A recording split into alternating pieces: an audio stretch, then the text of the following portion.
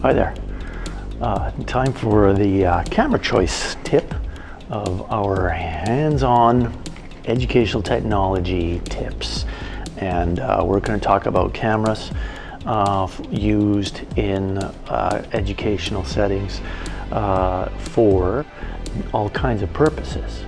Intended purposes of cameras are usually to document in educational settings. And of course, in fine arts courses, those documents are actually pieces of art. However, for theater, you can choose to document a performance and either stream it, or if you're going to stream live or share the recording of it, you'll need to pick a camera that's going to do the job adequately. A lot of professionals are now going to the DSLR camera, which is basically allowing the user to change lenses as they wish, providing them a lot more flexibility in terms of how they're going to capture their image and from what distance they're going to capture it. The other consideration, of course, with cameras is how are you going to capture sound.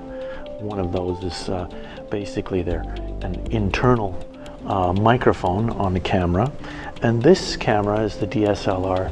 This one is a specific camera that is designed specifically for video capture, and as you can see here, these cameras have what are called XLR inputs for microphone cables and audio equipment, or a mixer even, that you could put a line in to the camera to record your sound. This camera, the DSLR, has microphone inputs that are available to you. They're usually a little tiny mini stereo jack inside. To get your picture out of this and into another device live, you'll need a cable that is HDMI, and this is a cable. It is probably if you're not careful what you're purchasing, you could purchase the wrong kind of HDMI cable. Of course, one end is going to be the standard HDMI end that will go into the back of a television or into a video switcher, which we'll get into. But remember that your computer HDMI is not an input, it's only an output. Like that, and it's the same because this is Canon. It will be the same for the video camera as well. Here there is a plug-in for the HDMI that plugs it in right there like that. So gives you the signal to go out from your camera into your video switcher when you're wanting to broadcast live or stream your production.